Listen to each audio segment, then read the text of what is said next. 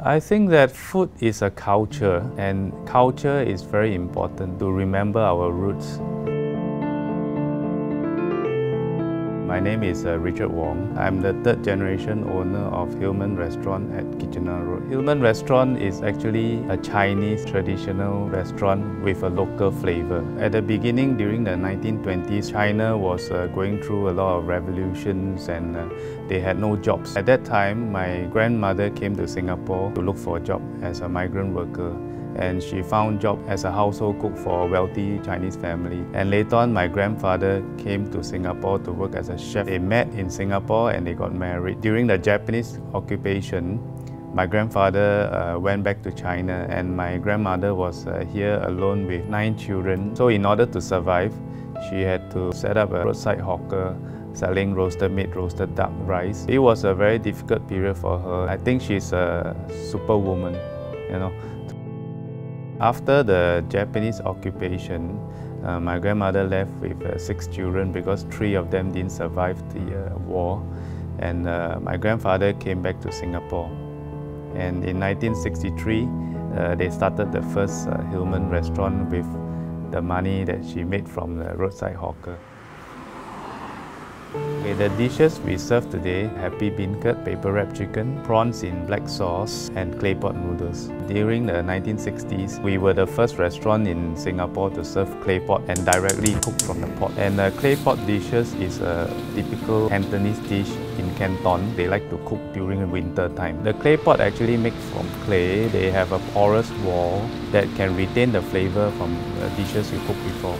So the more you use the pot, the more seasoned it is, the more tasty the food will be. My grandfather actually mastered the cooking of Claypot dishes in Canton during his time in China. Initially, people were skeptical of serving hot Claypot food in a hot climate like Singapore. Eventually, he persevered. It proved to be successful and popular. Many years ago in China, there's a traditional dish called the beggar's chicken. Why they call it beggar's chicken? Because beggar had no food, so he stole a chicken from somebody and then he hid the chicken, wrapped it with paper, and then they will put it in the oven to bake it. But over the years, they changed it to prosperous chicken. It's found in some of the traditional dim sum restaurants as well, but we actually make it boneless and bite-sized so that it's easier to eat. We will marinate with a sauce for about 4 hours and we wrap in a customized paper bag we make, and it's cooked over the oil. But the oil doesn't get in contact with the chicken. The chicken is juicy and the taste is retained within the paper bag, and it became very popular with our customers. Happy bean curd, we actually make the tofu ourselves. First we will break the eggs, after that we will remove the egg yolk, then after that we will pour in the soya bean juice. After mixing it, we will steam it for about 30 minutes and we fry it. After frying, we will lay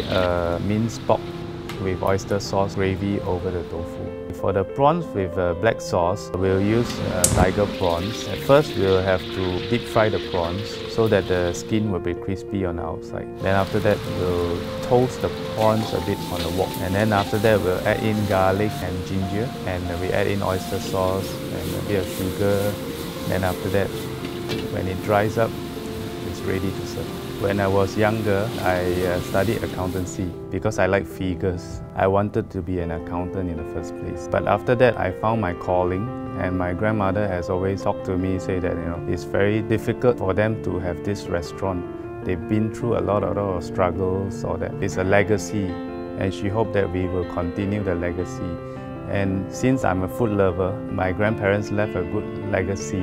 So I think it's important that we continue. When my customers come to our restaurant, they are able to see a lot of old pictures, black and white pictures, and they can feel that the history behind our restaurant. When they eat our food, I hope that they can feel the culture of Chinese cooking, the local flavor that we have that is very different from the Chinese food in China and in Asian.